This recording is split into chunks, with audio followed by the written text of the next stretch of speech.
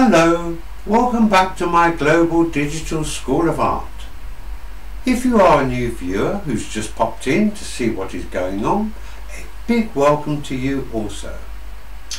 Right, today's lesson is really all about a combination of the little projects which I said much earlier on. You may find them just a little bit challenging, but in this particular video, which I will describe almost as loose, well, not so much loose, it's almost pick and mix and match, because you will actually get the opportunity to bring this video out on your own painting in a style which you can do your own flower arrangement. Now, that may sound a little bit strange, but all will become clear as we go on. Okay, it is a little bit long, it is in sections, so I would suggest you take it section by section and return to the items which you find interesting, because you find that my voice will go on and on and on. Unlike my students in class, you will have the opportunity to zip me back and forwards. Take advantage of it. Okay, I'm now about to get this lesson underway. Before I get the painting underway, there's just a little bit of talk before the chalk here. Right, now I've got, I'm on a 300 gram watercolor paper from the cheap pad which I purchased down the high street. I'm on the cheap watercolor paints. I'm also on the cheap brushes which I purchased down the high street. I will have to have one concession on this one though, because on the actual cheap brushes, what's this? This is a number, is that a 619? It looks like a 6. Okay, here's a number 8. Now, if I can just clear this back just a little bit. The actual length of hair compared to, this is number 8, the length of hair, or in this case nylon, as opposed to a more expensive brush. Look, this is also a number 8. Let me get it wet. The length of hair means to say it's got a bigger reservoir of water, and this is going to be very loose. So I will be using the cheaper brushes, but in order to compensate for the lack of water which can be held in, I will be using my Oriental brush that holds an awful lot of water. Right, before we get started, look, what you need here is space. If you've got too many items around you, for example even this, you'll find yourself painting away from it. And I'm going to put that on the floor. And when it comes to your pad, I take the sheets off, and I'll exaggerate it here. Look, when I'm actually flowing, this edge of the pad, be it on the side or on the bottom, interrupts the flow, and it slows me down a little bit. When I'm talking, well, you need space in your mind. You need space around you in as much as you can. If you're a little bit close to a wall, you'll find you're tipping your elbow in because you haven't got the elbow space. Even to the point that with my students, if they're sitting a little bit too close to each other on a table, they will in actual fact be restricting their elbow space. I know they like to sit close together because they enjoy a really good gossip, but it's not helpful. So clear your mind, give yourself plenty of space, and in this particular case I'm going to take that off my clipboard, and I've got plenty of room and I've got plenty of movement here. I've got my water soluble ink and pen. I will refer you back to the video doing the holly leaves, where I gave a little bit more information on that. What else have I got? I've got a little bit of tissue just in case. Oh, not forgetting, look, I've got my obligatory cup of tea, and I think that is really all there is. I need to get underway. Right, we're now going to do a very loose drawing. Hopefully you will have been practicing your scribble drawings, which I showed on the last video. So we're going to scribble up here, and here we go. This is a glass, so it's not dissimilar to the original scribble drawing. Here's the glass, scribbling away here, and instead of an apple we're going to have a vase, in this case jam jar, and here's our apple going in here. These are going to be my flowers at the top here. No, I'm going to change that apple. I'm going to have a pear. You've seen a lot of apples. I will do an apple and grapes at some point, but just for this purpose, let's be just a little bit different. Okay, there's my scribble drawing. That's enough. Done. Alright? So, what I'm going to suggest you do now is take a little, this is on a bit of computer paper, by the way. Now, take a sheet of tracing paper, which you're going to need to add to your materials. And now what we're going to do is we're going to edit items out. So look, I can select whichever line I want.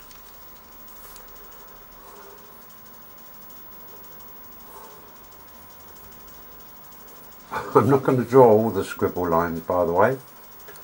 And look, here's my little bowl of the wine glass. Stem coming down. Look, I can select any part of that I want when it comes to the actual base of the glass. And look, there it is. Okay. That's a little bit out of line, not to worry. Okay, right, now the pear, yeah, okay, the pear is okay there, I think, yeah. So look, I only need that single line. Don't want all the scribbles in there. There's my pear, and I'm going to move it up just a fraction so I can move the glass down.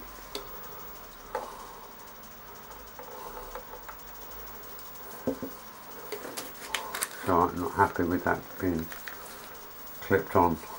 Okay, look, I'm going to decide where my glass is going to go, because it's a little bit central and I want it moved over just a fraction so that it doesn't, the side of the vase doesn't come in line here with the stem. I don't want the two to clash. Okay, there's my vase. Right, I want my flowers up a little higher, so I'll move everything down. Now here's my flowers coming in here. I have no idea what these flowers are, by the way. It really doesn't matter. Okay, right. Now this is a very, very useful tip, because as you can see, look, I can move items about when I'm composing a picture, and even if I'm working from a photograph, I can do a drawing and I can move trees, I can move people, buildings, and look, hey, we can even move mountains on this one. Right, now let's get rid of the scribble drawing, and this is what I've got on my tracing paper. And it's like I say, it'd be useful if you get a pad of tracing paper. I'm sure you'll start to use this quite a lot. We all do, if the truth was known. And look, there's nobody watching, there's just you and I here. Okay, so only you and I need to know about this. Right, now I'm going to turn that over. I don't know if I said this, but greaseproof paper from your cooking doesn't work too well because it is greaseproof and you don't want grease on there. Look, I've just changed my pencil to a 4B pencil, and I can see there's now it's in mirror image. I can see there's a few little items out, so I can make my adjustments and get that stem. If the stem's fractioning out, all I've got to do is move that when I retrace it down. Look, I can make an alteration on this base. The base was a little bit on the small side, and it became more obvious once I was looking at it in mirror image. Okay, here's my pear.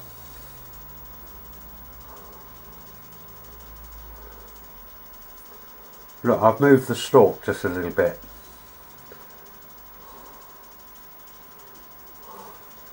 Right, here's the jam jar.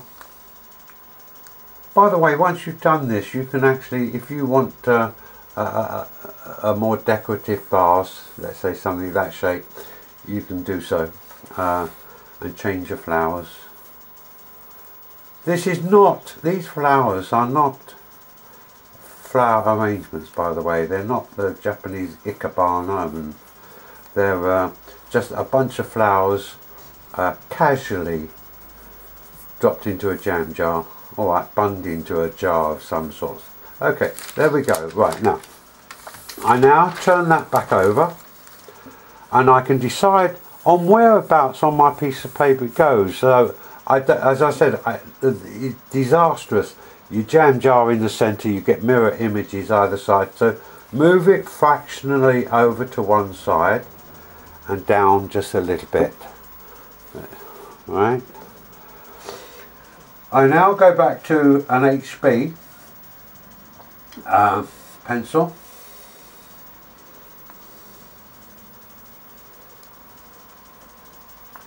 Right, the nice thing about this is, once again, it takes the pressure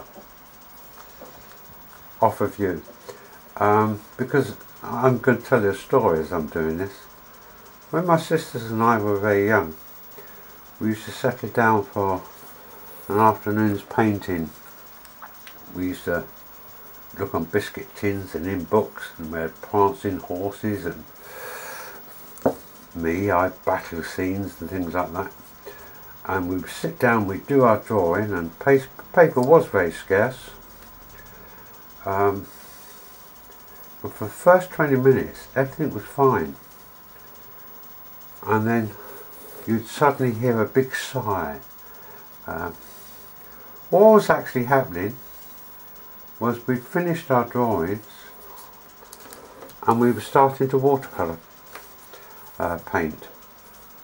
And what was actually happening is, during the process of our drawing and getting the eraser out, and everything was absolutely spot on in as much as it could be, as soon as we mixed our colours and put them on, they went all over the place. They turned to mud. So you'd suddenly get this and one of my sisters, or even me, we'd get out and go and play out in the garden, because what we'd actually done, we'd actually destroyed our paper in the process of drawing. So there was no way, drawing is fine, but there was no way you could do watercolour painting on it. Okay, right, now I've now removed that tracing paper away, and I don't know if you can see this or not. Look, there is just a slight indication. You can just see the stem there of the glass. So I'm going to just pencil in just a few more indication lines there.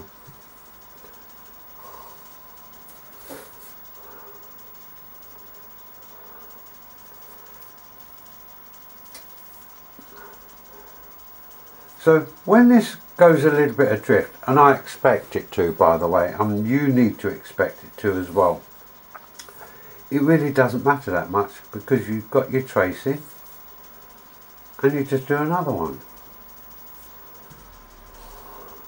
Remember, this is a learning curve for you.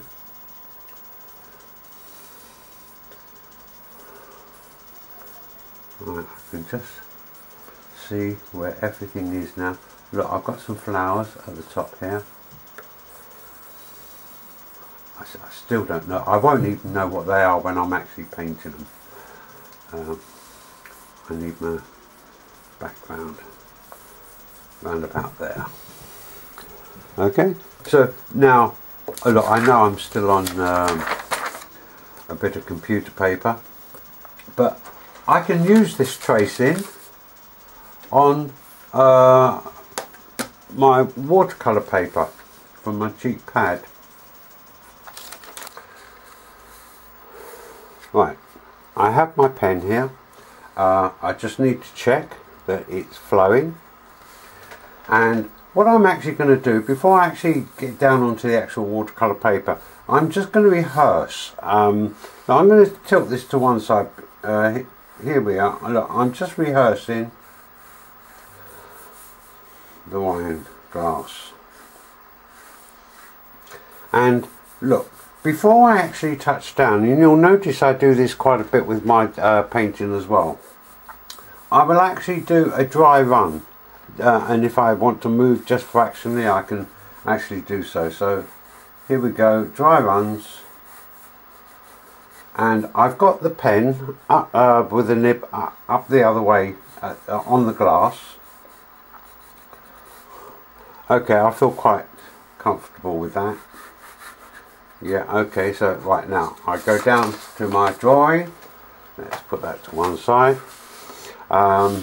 Here we go. I'll try not to get in the way of the actual camera. Right, now I'm not going to actually hit the glass straight away. I'm going to hit some of the less critical lines. Look, there's a couple of lines down there. And I've got the pen up the right way at this moment in time. I'm at the top of the pear. I won't want too much ink at the top, so I've turned the nib up, come round, and on the lower part I've turned the pen up the other way. That gives me a slightly heavier line. Look, I left a little bit there because I always like to have a little bit of escape route, everything which I do. Right, now I'm now comfortable. I can go around to the top of the glass, rehearse. Here we go, nib on the fine side.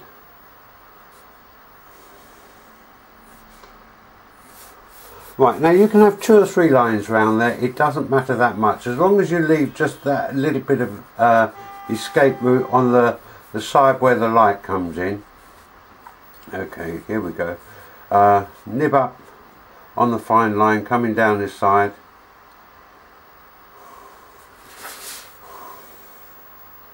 That wasn't a very good line, but yeah, there you go. Right, nib on the heavy side.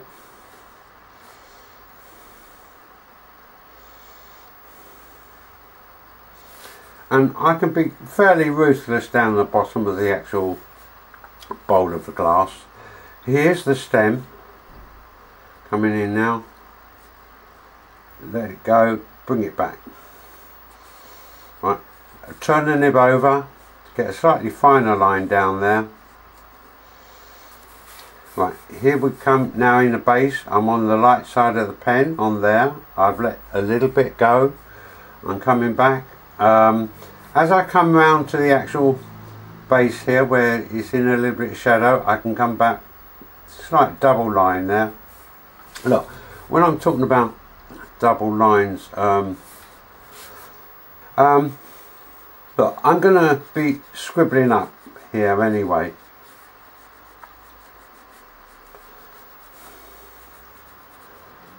And that's why I'm saying to you, you know, it's not that important, these lines. They're just going to be helpful. Let's put in just a little bit of the blossom bit there. Okay, right now, when I come to the flowers, I've turned my pen up the fine way.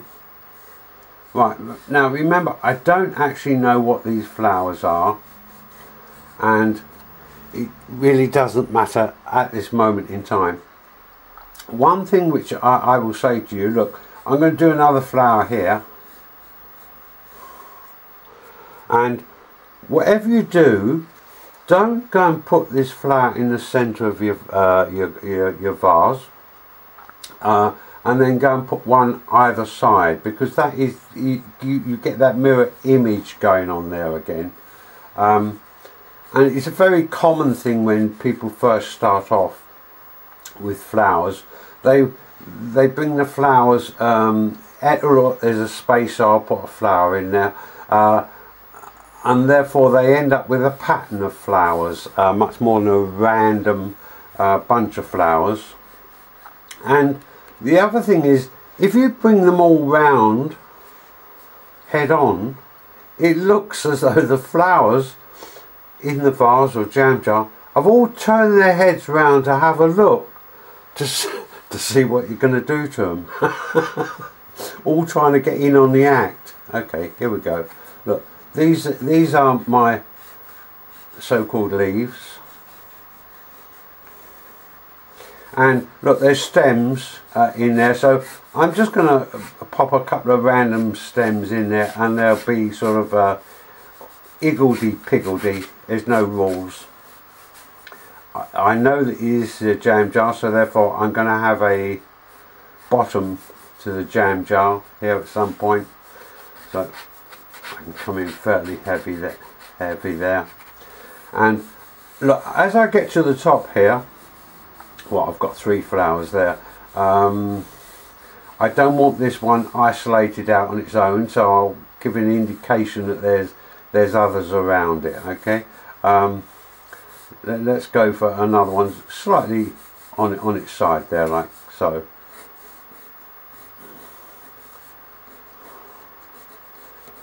Alright, and I know it's going to be fairly dark in between, because they're bunched together, so therefore some of the light is trapped in there.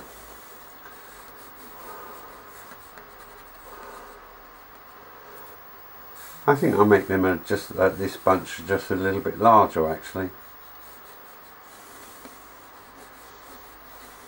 Okay, look, that will do. I'll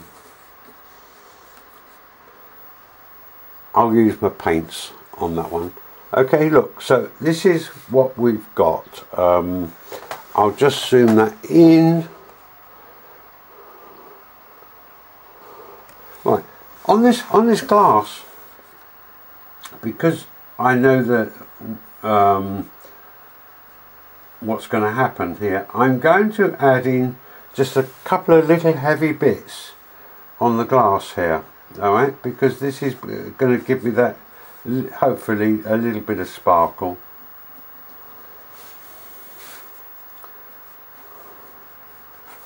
I'm fiddling. Right, now when I'm working away and chatting here, I do know that I get a little bit repetitive in the things which I'm saying. As I said right from the word go, this is unscripted talk and chalk, and there are some important things which need repeating in each video, But at least you've got the advantage, which the students don't have. You can always fast forward this and go to the bits which you find relevant to you. Okay, but I never know when you first start what the questions will be, because you haven't got the questions. And I can't give you answers to questions which you haven't got. You need the question in order to understand the answer. Okay, so I will now move to the splotchy paint. Okay, let's get this painting underway. Look, I've just got it on resting on a drawing pin so that I can move it around, and so it doesn't slide out of the actual camera shot. I've got my colours now. I've just popped them down onto a small palette so that I can just keep moving up and down so you can see what's going on, not having the advantage of a split screen. I've got my 2 bowls of water, and you might hear a double clinking going on. That's me going from one bowl to the other. I must get different sized bowls. I can actually play a tune. Okay, right, now let's get my brain on the job. This is pale yellow, quite watery, and all I'm going to do is just lay down my first coat. Now,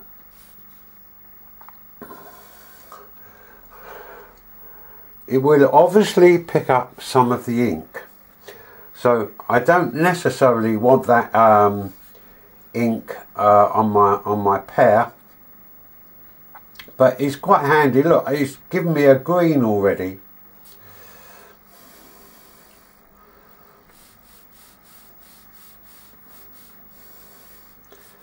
And I will leave little gaps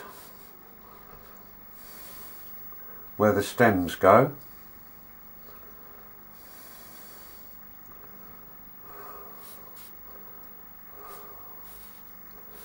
And it will obviously be a lot heavier down the bottom here. And I'm putting, look, I'm washing my brush. I'm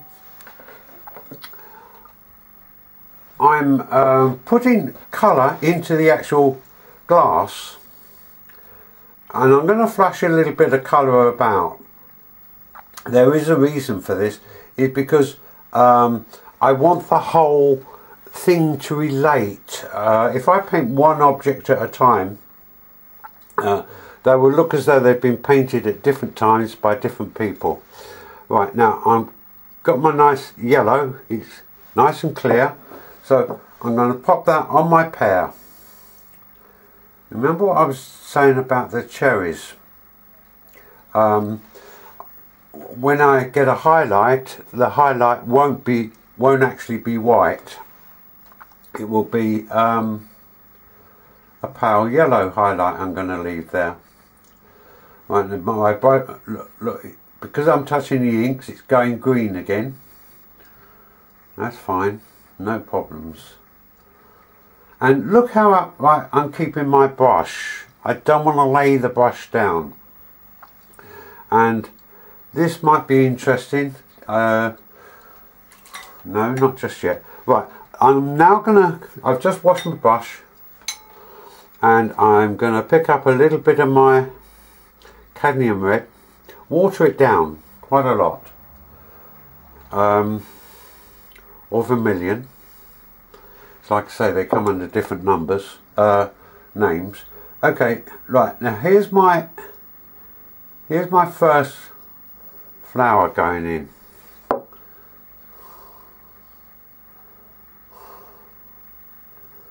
There's going to be another one up here somewhere, and I'm just going to pop just a little bit round the outside to give one the feeling that there might be flowers around there as well. That's a bit of a big puddle. I'll just nip a bit off. Okay, and a little bit over here, a little bit in my glass. I'm not trying to tell you it's red wine in there. And a little bit on the pear. That'll do. And I'm also as I flash the yellow about, I'm also going to do the same thing here with the red. Now look, I've dropped a little bit down there. That helps to relate to this. That can always be a petal or something later on. Okay, there's a little bit going in the bottom. Right. Let's pick up a little bit more of this. Oh, I'm running out of yellow. But I want the blue. So I'll pick up a little bit of blue there. That'll give me a little bit of green. And I'm just going to ease out on the top here.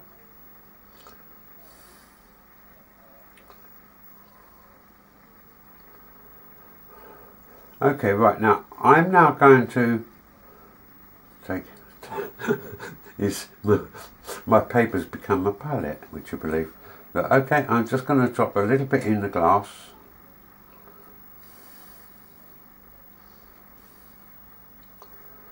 That will do me. Right, okay, the blue's running around a little bit. Really doesn't matter at this moment in time. Right, now what we need to do now is to allow this to dry, because there's some pretty big puddles about there at the moment. A little bit more yellow. I've just plunked a little bit more yellow in amongst this so-called flower, and I might have a yellow flower up here somewhere later on, so I'll put a little bit of yellow up there. I can make up my mind. I'm doing my sort of casual flower arranging as I go on my palette, so I'm just looking around. Right, now what I want you to do, he says, thinking, what I want you to do is to let this dry naturally. I picked up a little bit of green there, by the way. You might have seen me do it. Okay, what I'm going to do now, I'm going to hit that little tiny ink spot I put on there.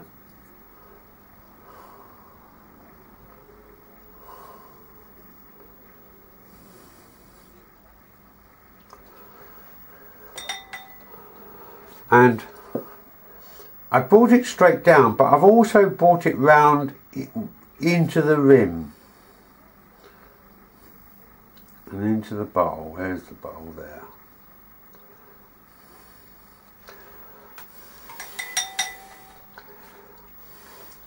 And it's too wet at the moment, but I'm going to take it down onto the actual stem as well. Here's the other one down the bottom, quite like that, and the one at the bottom of the pear.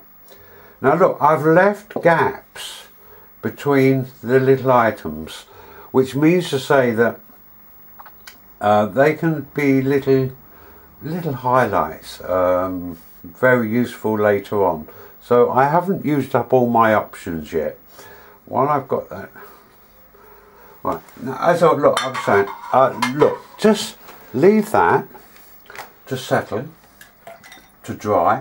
If you've got one or two puddles which are a little bit on the large side, just wring your brush out a little bit, wring it out, don't twist it, wring your brush out a little bit and just place it on the big puddle, and you can lift off the big puddle without doing any damage. Okay, there's a great big one down here on the yellow. I'll just touch it and it lifts it off. Right, now whatever you do, don't go and put it in the sunshine, don't go and put it on the radiator, and whatever you do, please don't get this hairdryer out. They're banned in my studio, by the way. What the students do at home is their business, but when they're in my studio, I consider the hairdryer disrespectful to the paper and to your work. And surely, you know, what next? I mean, what's it going to be? Sort of hair straighteners, or if you want to make a really good job of it, what about a blowtorch? Oh, look, I'm lecturing here. Look, I know watching paint dry is not particularly interesting, But in this particular case, it is your paint. And that is a little bit more interesting than watching somebody else's paint dry. So take a little break, and what you can actually do is catch up with psychologically with your painting, what you've just achieved, what you've just done. And even at this moment in time, you can look at little bits of it and you can learn from it. Even, I would say, at this moment in time, all things are possible, right? Maybe on the next layer, some of the realities might come home to roost, but it's a learning process. It doesn't matter what happens. The moment, look, I've just done this after years of playing around with colours, and I've changed, because every time I do a painting, regardless of whether or not it turns out well or not, I have changed. So therefore I am become a little bit more critical. So have a little break now, go away, catch up with what you've done, right? And even at this moment in time, it's rather beautiful. Okay, I'm going to stop here and I shall return. Oh, shall I zoom in? Yes, I'll zoom in. There you go.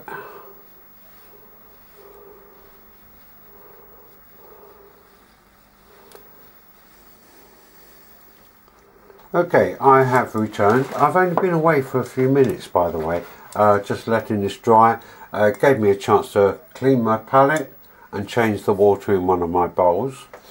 It also gave me, when I come back and look at it, it is touch dry now, by the way. I'm now seeing it with fresh eyes, because you get a little bit blinded by what you're actually doing. And looking at it, I want a little bit more floppy stuff around there. So I'm going to go back to, that's dried just a little bit, not a lot. Go back to my pale cadmium red, and I'm going to splosh I'm going to be a bit braver. Look, I'm going to chuck a bit more of this around, because I'm getting a little bit bunchy there. Well, I did say it was a bunch of flowers, but it's a bit too bunchy for the composition, and I need a little bit more red about. Right, now what I'm going to do is, look, on my palette now, I've now got my chrome yellow. In the cheap range is just described as a medium yellow. Right, now here's my pear. Right, remember, I'm back to my cherries again, remember. Look, I'm going to leave some highlights.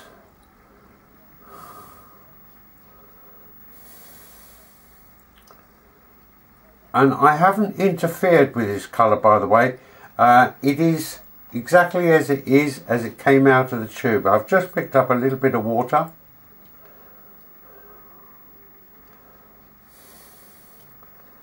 I'm going to flop it around. It's going to go over the ink. That's alright, that's no problem. I'm not going to panic about that. He says lifting a little bit of the water off. Right.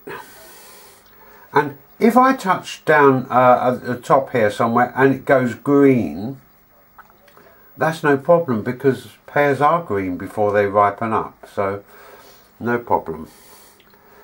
Alright, let's get round the bottom of the pear here.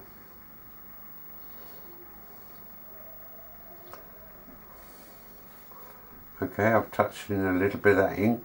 That creates a little bit of interest as far as I'm concerned. Look, this isn't painting by numbers. When I was going on earlier on about the hairdryer, if I had used the hairdryer on that first layer, when I come to the second layer, yes, it would have dried my paint, but it would have dried all these areas around it. It would have dried the paper out.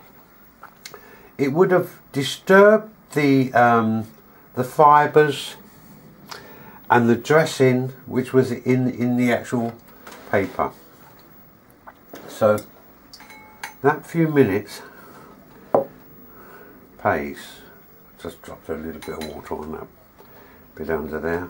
Bit of a big puddle, so I just lift a little bit of it off, not a lot. And what I'm going to do is I'm going to use a sap green. Look, it's very, very virulent. It's not as virulent as that hooker green, which I normally like to build around. Look, but you can see how bright that is. It's a bit Dayglow sock like again. But I build my greens around this. In other words, what I will actually do, I can add a little bit of blue to it, and look, this will kill it off. Right, you can see it's just dyed a little bit. I'm happier with that. It was okay on the holly,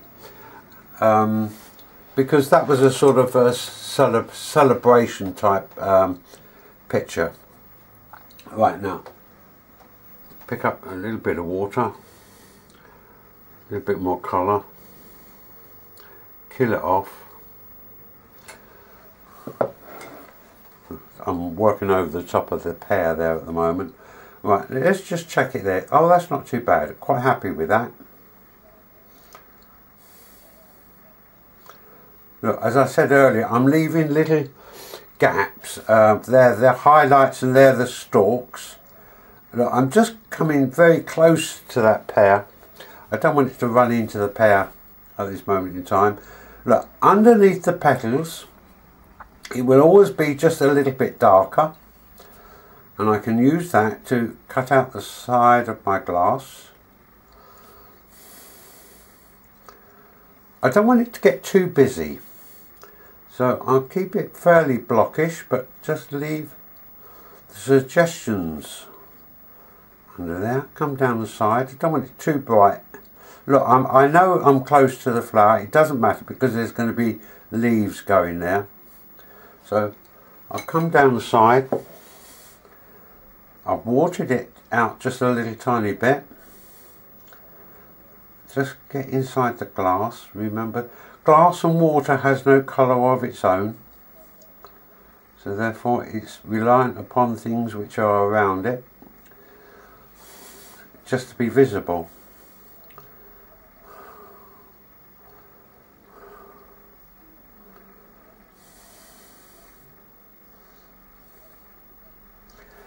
I know I get a little bit repetitive on some of these videos,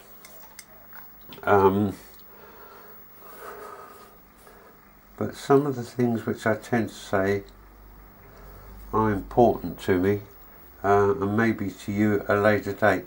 It's not a senior thing.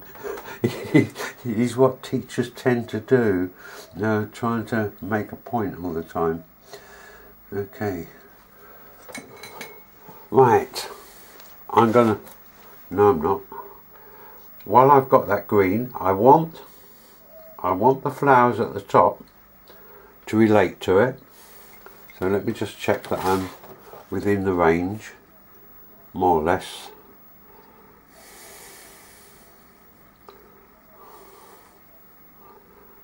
Check it, yeah. Well, I'm in the range, but there's too much water there, so let's get a little bit more paint on there. Okay. Right, now this is going to be up to you. This is your input on your own painting. I'm not going to shout out number 8 and therefore you go to number 8. Oh, it's very virulent. A little bit more blue.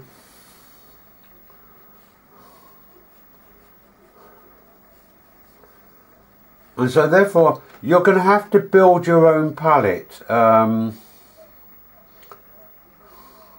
in the same way as I'm building my palette around here.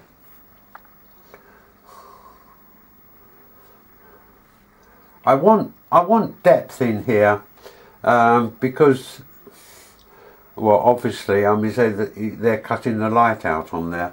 I really want to go in and hit round the bottom here, but I'm going to avoid that just at this moment in time, because I might lose a little bit of control. Go on, live dangerously. Live dangerously, Barry. Okay, here we go. Look, if it runs into that glass, it doesn't matter.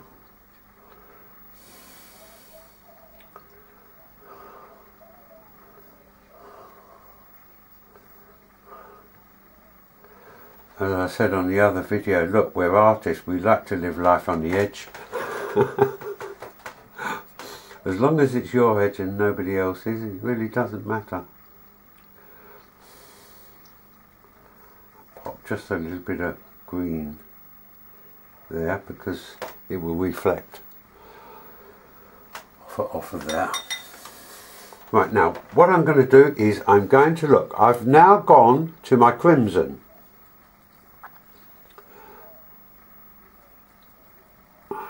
Or in the cheap range, madder red, as I said before, rose madder. It's a rose by any other name, still looks the same. I'm just going to kill that, and I'm going to kill this with a little touch, just a little touch of yellow. That is going to kill that off. And I'm going to come down the sides here. I'll just stay clear of that pair. Shoot under there. Around here. A little bit around there. And down the side here. Look, if you want to move your paper around, do so. As long as you move it back.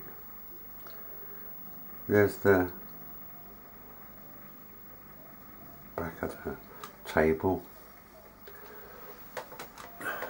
Before it all starts to dribble downwards, or if failing that, you'll have it dribbling upwards. Look, right now what I'm going to do is I'm just going to water this out. I'm going to shallow out the board just a little bit here, so it doesn't run away too fast on me.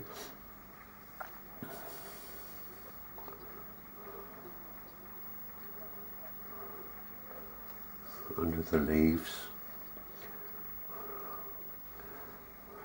I've arranged for this so that it disappears when it comes out the other side here, by the way. Reason being is because if you put a line right the way through there, it divides your painting in half. Not a very clever move, that one. In the same way as, oh, I accidentally touched the glass, but it doesn't matter. When I was talking about this vase, there is nothing worse than a centralised vase with one flower there and another flower there, and then you cut it in half with the background, because this area here becomes a mirror image of this area over there, and you get a mirror image of the table and a mirror image of the table on the other side. It's so hard to know what to do with them. So if you just offset things just a little bit, it will make your life a lot easier. I will talk about composition at some point, because composition is very important when we do things like portraits and things like that. If you're head on, you've got two eyes, two ears and a central mouth and divided by a nose. Well, the same thing is tending to go on even on these sort of still lifes. Right, now it's a little bit heavy just on the inside of the glass, so I'm just going to wipe my brush back. I'm just going to pick that up. That's better. Okay, I'm making decisions all the time here. Lift that one out. Quite happy with that around there. I quite like that green in there. I'd like to bring a little bit more of that on the outside edge here. Out here. but I might. Look, I said I don't know what these plants are, so I don't actually know what shape these leaves are supposed to be. Right, okay, what have we got? Okay, right now I'm just going to leave that for a moment. Come back, make a few more decisions. Right, I've just had a slight pause to try and let my brain catch up with what's going on. I'm going to sort this area out here. It's very, very weak. I'm just going to zoom that in, and there we go. Right. It's very weak around this area, and I need to sort the stem of the glass out. And I'm going to be using one of these cheap brushes, and I've just got plain water on it. One of the reasons why I'm actually doing this, because I'm so tempted to reach for one of my better brushes. But when I'm working alongside with students, I will use whatever equipment they've got and their colours. Having done so, I will then pass them over one of my better quality ones, or a colour which they may not have on their palette, to let them try it so that they can see the advantage. This is just plain water, by the way, and coming down. No colour on it at all. And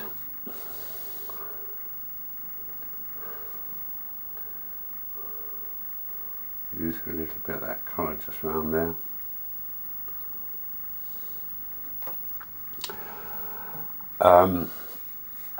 I'm also going to use a little bit of plain water. It's fiddling really. Look, I've left a few of my just ink lines down there, so I'm just going to run a little bit of water over it so they float in. That's enough.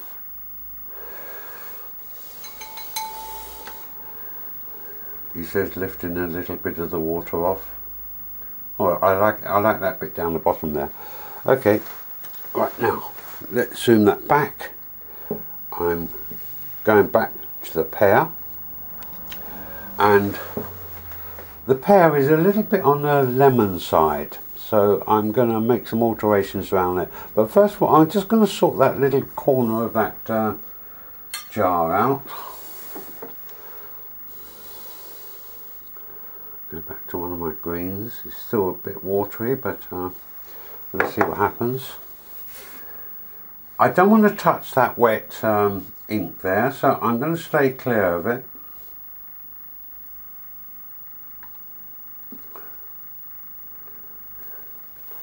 And just shape that jar up a little bit. That's better, I'm happier with that.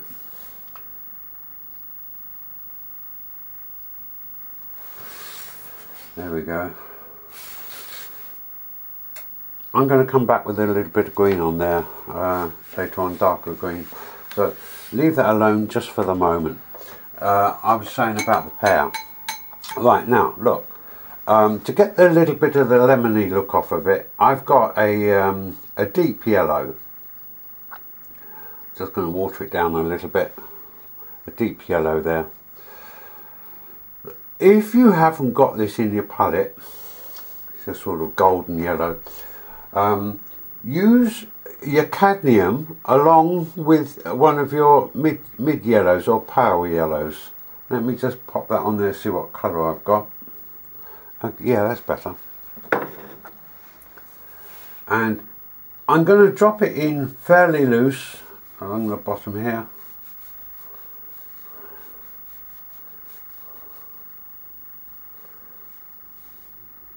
Once again, it is rather a large puddle, and I'm going to drop a little drop on the core piece.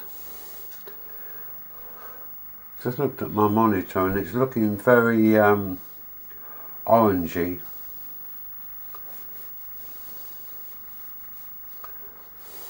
That's better. I'm happier with that. So there's two little problems I've just sorted out.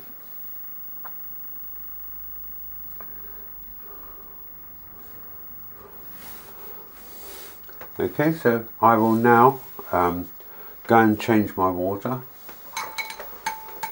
No, I won't. Look, what I'm going to do here is I'm just going to pop some darker greens underneath the flowers, or so-called flowers. There we go, so we can see what we got. The interesting thing is I can see more on my monitor than I can on my picture, because I'm sitting slightly out of line with it. But I'm going to pop some darker greens just under this area there.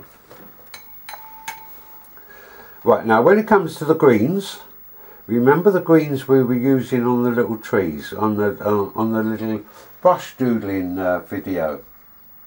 And if you've been doing those, you will already start to understand a little bit about your greens and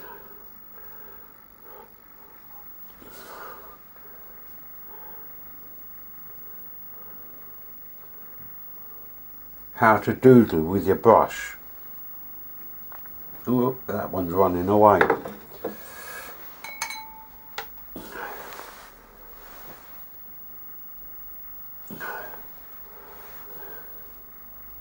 So I've just lifting it off.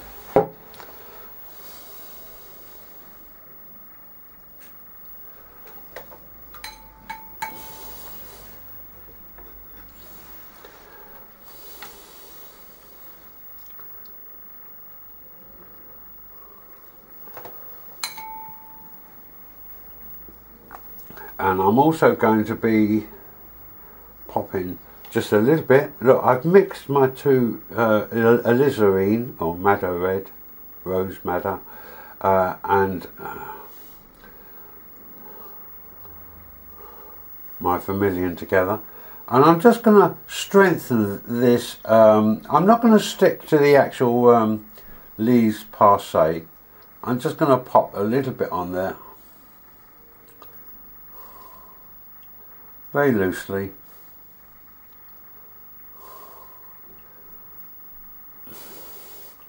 To start punching those up just a little bit.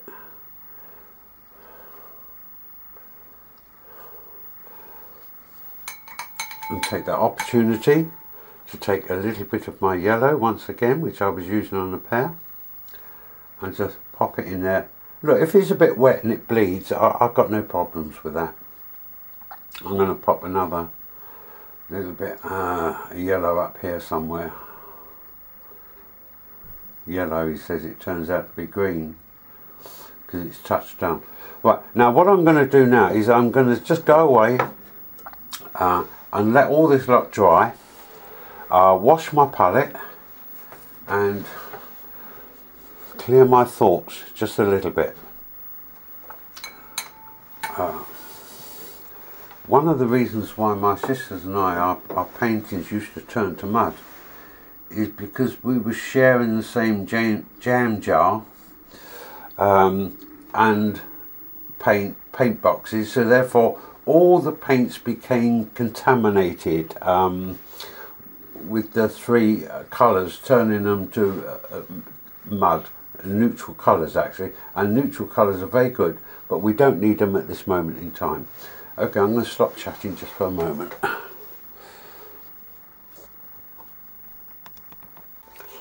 Okay, I'm now back. Been a slight pause there.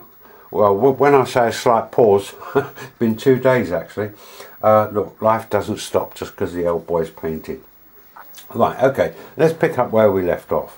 Now, before I go on, what I want to do is, look, I expect you to do more than one of these.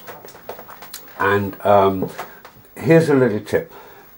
If you've got some rejects, and you're bound to have one or two, get hold of them, cut them up, right? Look, they're not even really flowers. They're just blobs of colour. Look, chuck them on and have a look. You can do your own little bit of flower arranging here, and so you can decide where you're going to go, right? Now, look, it doesn't matter where I chuck them. You're going to have a different view because it's going to be your painting, not mine, all right? So here's an opportunity just to chuck them around, have a look, see what you think, right? And say, okay, I like that, I don't like that because it's a bit on the square side, never mind. So just an idea for you, all right? Right, I'm going to move back down to the pear. And what I've got is, look, I've got a straight ochre. It's not interfered with at all. And I've back to my little tree brush doodling again. Look, I'm just going to plonk them on. Little fragmented. Dance around.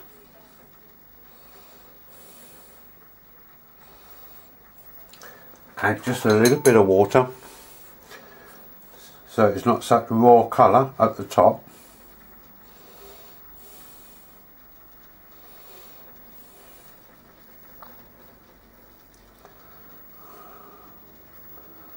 There we go. Right, now you can use this technique when you're doing lemons or oranges. I'm going to pick up a little bit more water, because these bits down the bottom there, they're all very, very samey. Let's see if I can zoom that in so you can get a better look at what I'm doing. Look, I've just got a little bit of extra water there, and I'm just taking the little fragmented pieces and watering them out and lifting off at the same time. Look, you don't want it to turn into like a disease. That's enough, right? I think that's enough. Okay, let's take that back. I'll need to re-establish that core section there at some point. Wrong way. Okay. Right, now let's go back up to and back to the flowers. I'm going back to my big brush when I can find it. I should have reactivated these before I got started, actually. So I've got a little bit of, and I'm just going to flop them on. They're too weak.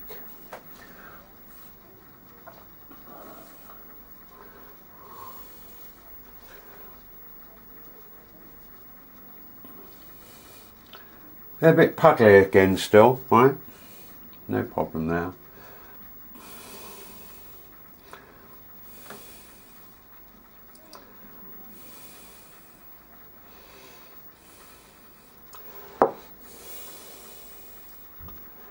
And I'm going to leave this top fairly weak. I will strengthen up around there. And I'm now going to start looking at my greens. I'm going to pop up that what is going to be, or could be, a petal. Just strengthen it just a little bit more. Right, I'm now going to get my green palette out. So I'll pause for a moment. Okay, I've got my green palette out.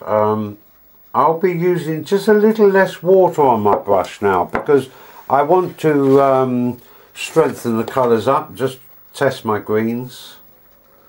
Yeah, okay, that would do.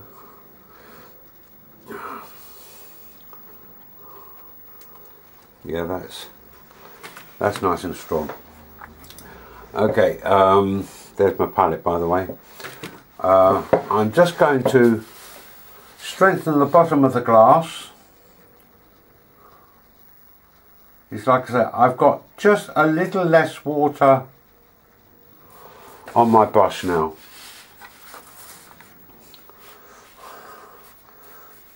I'll float that out in a minute while I've got this strong colour. Oh, that's interesting. Look, I wasn't sure if that was on my painting. Look, that was one of my loose flowers I forgot to take off. Okay, away you go. Right, let's get underneath, because underneath the flowers there will always be that darker shade there.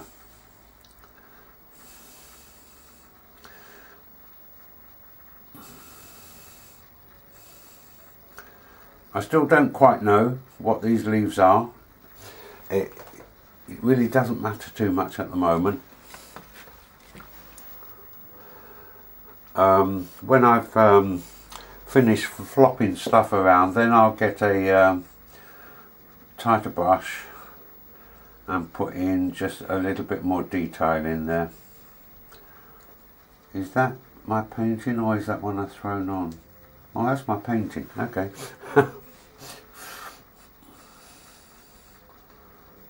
Decide how far to go down with this. Right, start getting in between there. Look, I'm cutting the flowers out now. Just a little bit, not too much.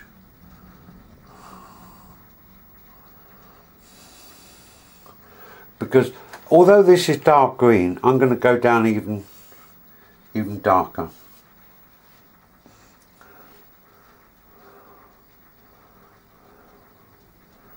And one of the reasons being, and I will give a bit more information about this as I go, I'm always talking, not just me, other people as well. We talk about highlights, and they're absolutely wonderful. But what a lot of people tend to forget, especially when you're first starting, is that lowlights. Oh, some of the lowlights are absolutely wonderful, and you'll see them coming into effect. Now I'm getting somewhere near where I actually want to go. Right, just looking at the glass, I'm wondering whether or not to reactivate that little bit of ink. I think I'm tempted to do that. So what I do is I'll just get the other brush and I'll put a little bit of water, a little blob of water on top of that ink spot. Leave that just for a moment. And then take advantage of it.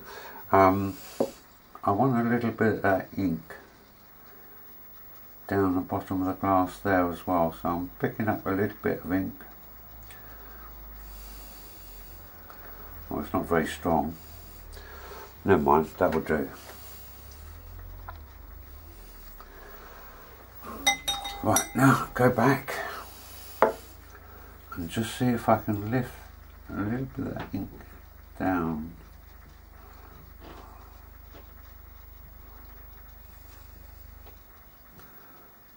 Right. It's not quite as much as I wanted, but I'm going to have to settle for that. Look, not all the decisions I make are going to be good ones, but I'm not going to beat myself up. Look, I'm just picking up the edge of that hard green and drop a little bit of that into the bottom of the glass.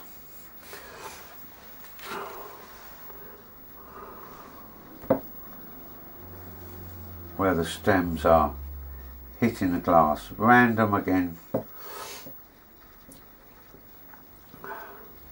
Random ones in here.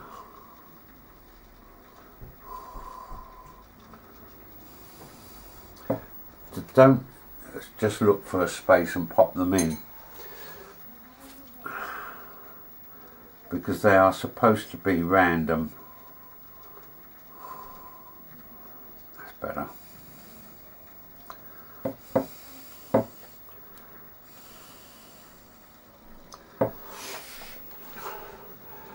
Okay, right, let's strengthen that green up.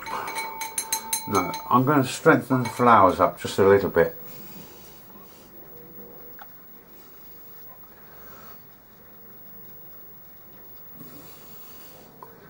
A little bit more cadmium. I'm picking it up off my big plate now, by the way, rather than get the tubes out again.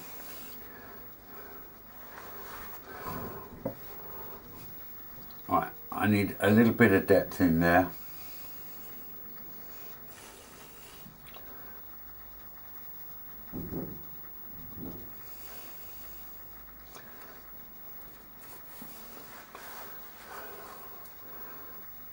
A little bit of depth in here. Look, don't go and do this all the way round because it gets boring. So what I'm going to do is strengthen it up with just a little bit of my alizarin, crimson, rose madder, whatever. And because this is a loose painting, I'm not over mixing the colours as such. If this was a tight painting, then I'd probably be adding blues and things of that nature to get the deeper shades. Alright, so I'm just splashing a little bit on there at the moment. That little bit outside there, I'll strengthen that just a little bit.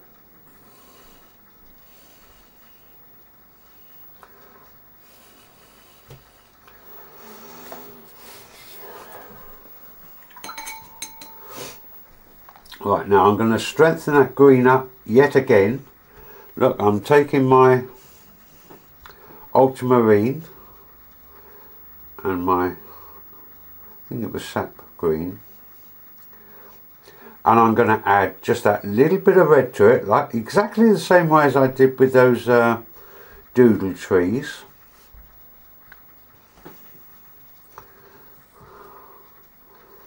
Now, look at the colour of this now. Right, now that's quite, look, that's quite deep. And that is what I want to get now back inside here. This, once again, look, the moment I do that, I'm going to zoom that in. The moment I do that in, that zooms the reds up. This is what I'm talking about when I'm talking about low lights. Look at that. Look, it pushes what was quite a weak green there. It's pushed it up quite a lot. You remember, there's a lot of shade in between all these flowers. And I'm also going to use it now down the bottom of my glass. It's still a little bit wet. And I'm going to use it under the pear.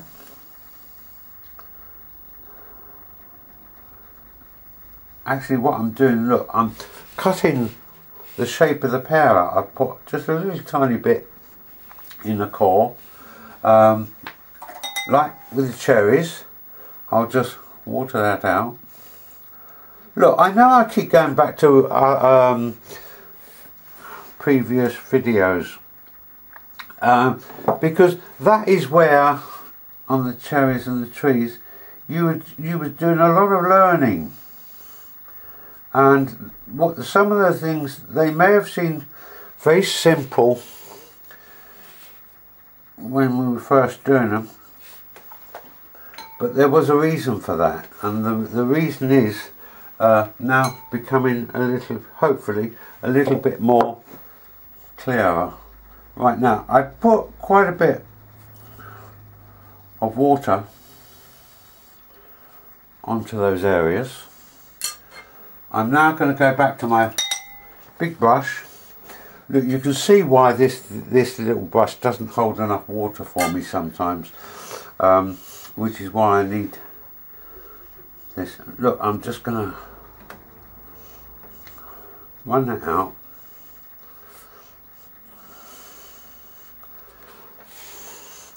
Then water them off. I don't want them.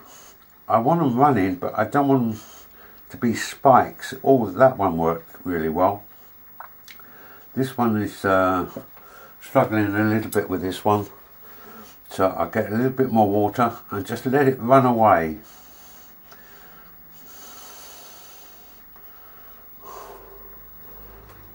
Now, can you see that in there? That is the low lights which I'm talking about. They are really beautiful in exactly the same way as, look, the highlight up round there, or the highlight round the edge of the glass. He says, looking at the monitor, highlights are really nice. Low lights, they are superb. And in order to say that that is a petal, I'm just going to put a little bit of shade under it.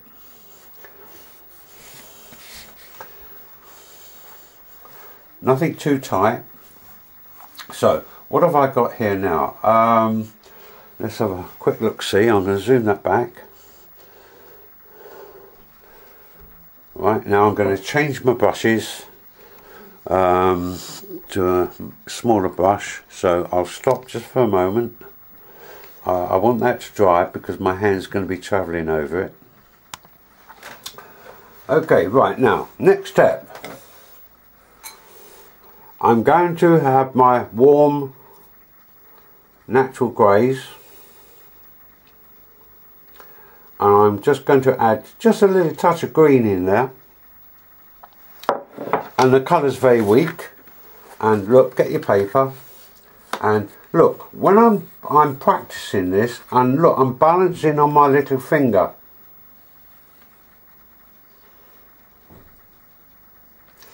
Okay, can you see that? Let me just zoom that down just a little bit. There we go. Okay, now I'm going to pop these on my painting. Right, make my decisions where they're going to go. Let's get my monitor in place. Right, I'm on my little finger. I'm just going to practice a couple of these. Right, when I feel ready, here we go. No, didn't touch that. There we are. Right, even those I will just water out. And I'd like a little bit more green in there actually, so I'm just going to add a little bit of green to that. There we go, that's better. It's a bit strong. And I'm going to be leaving this painting now at this stage. It's not because I'm bored with it. It's because this is a learning process for you here. And if I complete the picture, I will rob you of you using some of your own imagination. And this little video here is, as I said right from the word go, this is really all about you. This is not about me showboating. I will showboat at some point or another, I know I will. What I'm actually doing is I'm just showing you a process here. So if I pop in another couple of flowers just for the thumbnail, then you'll know how I went about it. And I know that sounds very strange, popping something in for a thumbnail, but it is because people tend to hit on something which looks complete, looks attractive. And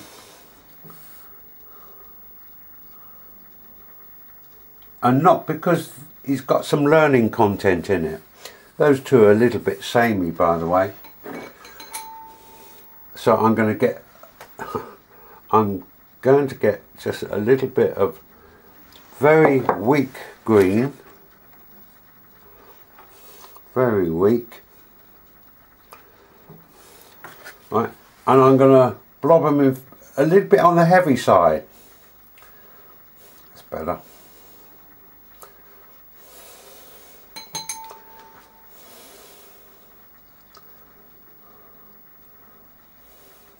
Hardly visible.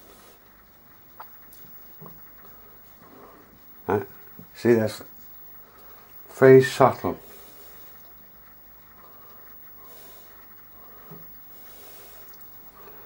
Okay, so I'm going to stop there, and I'm just going to round this up for you. Okay. Okay, folks, let's just round this little exercise up. I've done very little in actual fact, just to pump it up a little bit. Look, if I can zoom that in, I'll show you what I've done. I've put a little bit more of the neutral grey, warm greys around the outside here, and underneath the leaves. In other words, because the leaves come out, they're going to throw a little bit of shadow. Earlier on, I noticed when looking back at the clips, I described it as natural warm grey. It's not natural, it is a neutral warm grey. Okay, what else have I done? I've put a little bit more on this side over here. I've splashed a little bit more around at the top here. And let me zoom that back. Look, the whole point of this exercise was to try and change some of your attitudes towards your own work, to stop you beating yourself up all the time. Look, whenever I finish a painting, I always mentally give myself marks out of a 10. In this particular case, I'm going to give it an 8.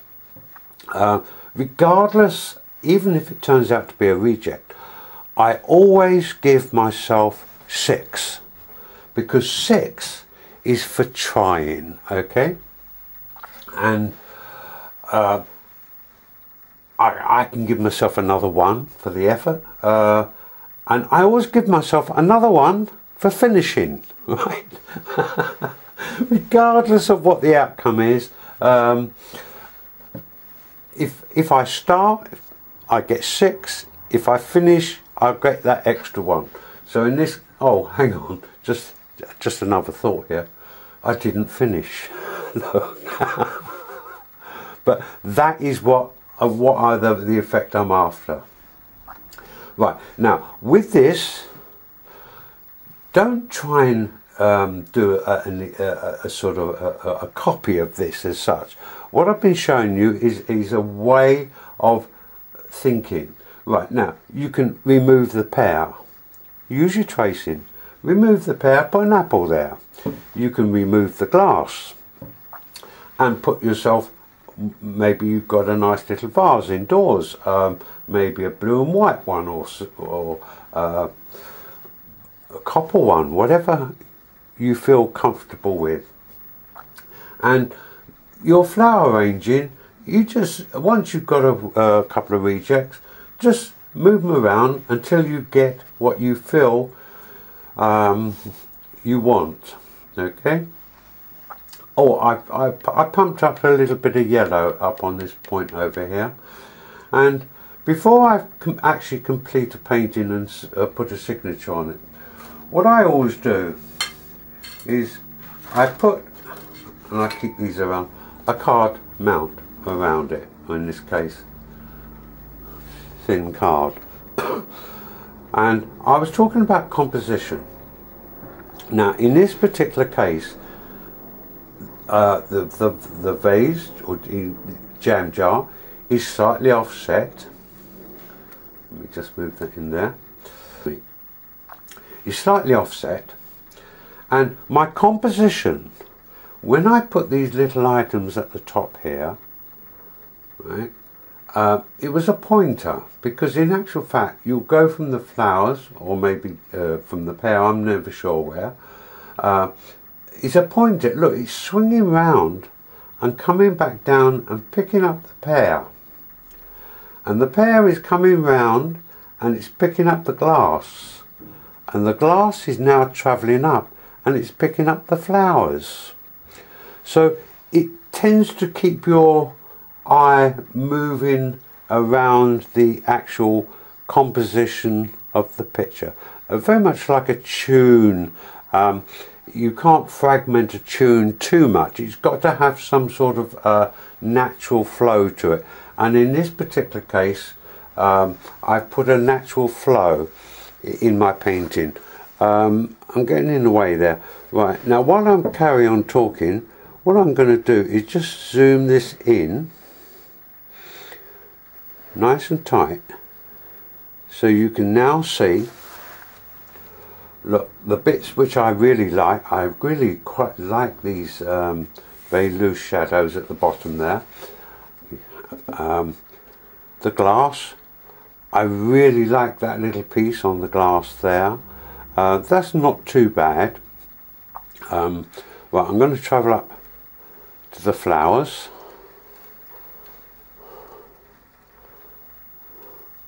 Look, see that little tiny piece coming through there? That's pointing back down, so you travel up through that, back into the flower arrangement. I've quietened the corners off just a little tiny bit with my warm neutral greys.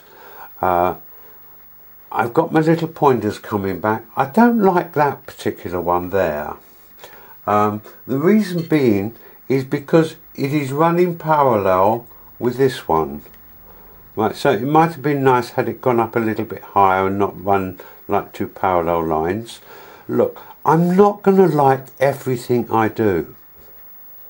Alright? But if there's a couple of bits on there which I like, that's really great. Now, if you put together all the bits and pieces I have been doing on my other videos and this one, they're not works of art, but they are open and they're honest. When things go a little bit wrong, I can identify that. When they go a little bit right, I can identify that also. Right? So in actual fact, you've got this little jigsaw going on here, but if I, in the process of doing this, have managed to remove some of those big and I know you get those big sighs and turn them to possible little then regardless of whether or not I get 6, 7 or 8, I will call that a win if I get a. That's, for me, is a win. Okay, so relax, enjoy your painting while I go off and do the thing I do best. Thank you for your time, folks. Bye-bye.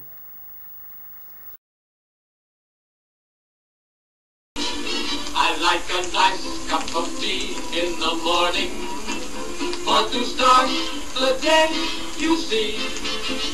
And at 11:30, well, my idea of heaven is a nice cup of tea. I like a nice cup of tea with my dinner, and a nice cup of tea with my tea. And when it's time for bed, there's a lot to be said for a nice cup of tea.